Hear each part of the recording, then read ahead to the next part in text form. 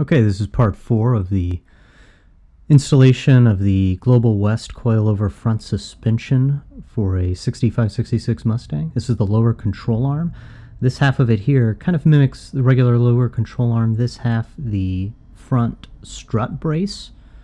It all comes as one unit here. Right here is where you'll mount the coilover assembly. Now this is the passenger side lower control arm. Right here is the steering stop. You have to get that adjusted so you don't oversteer the unit. And then this is the mount for the sway bar, the front sway bar, which actually hangs beneath the lower control arm, which is different than the stock assembly.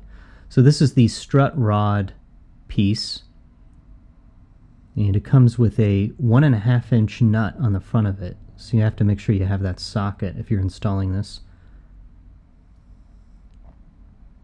Now the 1.5 inch nut has a lock washer and a regular washer, but there's also this bushing that centers the front assembly part of the lower control arm into the strut rod brace on your car.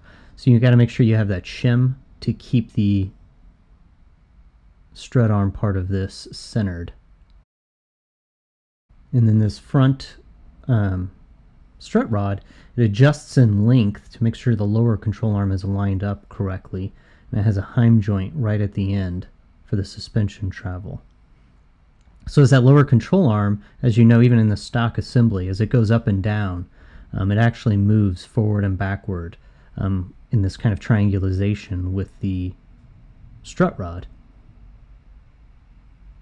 And so the length of this strut rod is adjustable, which is nice, but it's not to be used to adjust your caster, just to get the lower control arm in the correct location so that bearing in it doesn't bind. And so it has a double threads on it. It has left-handed threads coming out of the control arm into this nut, and then right-handed threads on the second half of the piece.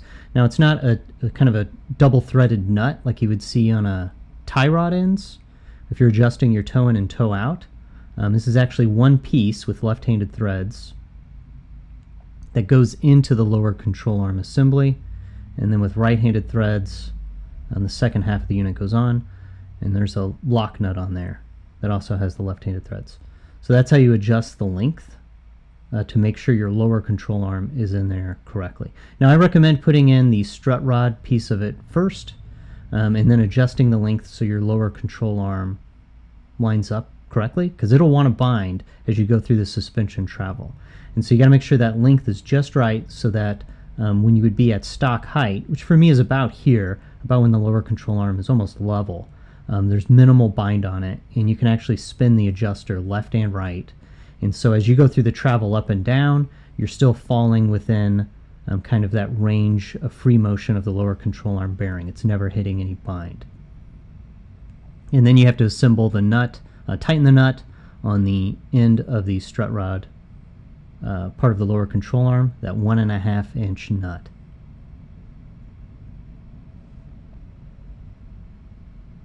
And then this is where the coilover assembly mounts, which is a little tricky. It has a heim joint here, kind of a rotational bearing. And as it slips into this brace, there's a bolt that goes through that mounts it. But then there's a shim, or a spacer, that goes on either side inside that brace.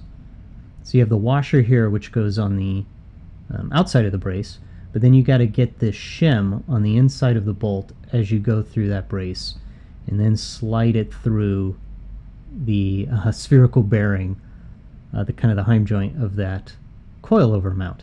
As you can see, it's a little tricky to get it all lined up. Like if you have one of those telescoping magnets, it might be a little bit easier to hold the spacer in place. If I had to do it over again, I may have run a small rod through there just to get it all lined up, and then push that on through with the larger bolt for final assembly. But once you get the spacer through the one side and the bolt through the rotational bearing, you got to get the shim in on the other side as well, because it goes on either side inside the actual mount. First side was tricky, Second side, a little bit easier.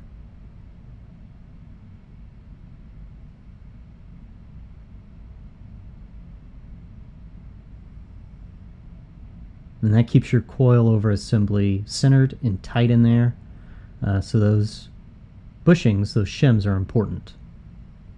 And once you have it in there, you can tighten it to spec. Now on the lower ball joint here, oh yeah, make sure your coilover, the adjusters are facing out. That's important for adjusting your shocks. On the lower ball joint, you got the castle nut here, and then you have, again, another spacer. Now this goes on top of the spindle, and that's important for alignment of your spindle. Now I'm a little paranoid, so I take off the boot and I like to put a little grease on the mounting surface for the lower ball joint, because if you ever had one of those frozen on, it can be a bit of a nightmare. And I had that when I disassembled this. I broke 2 different ball joint removal tools before I finally got it off. So just a little grease, a little added insurance.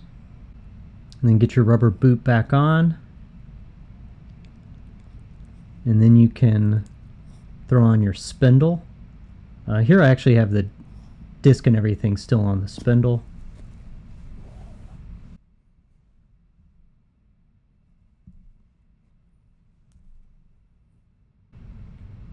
And then don't forget your spacer.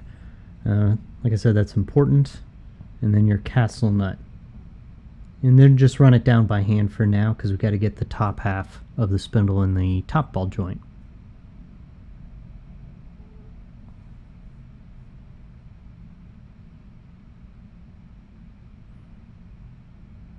Okay, upper ball joint, no spacer required here. Goes right in. And you can probably tell I'm running Granada spindles for the larger disc brakes.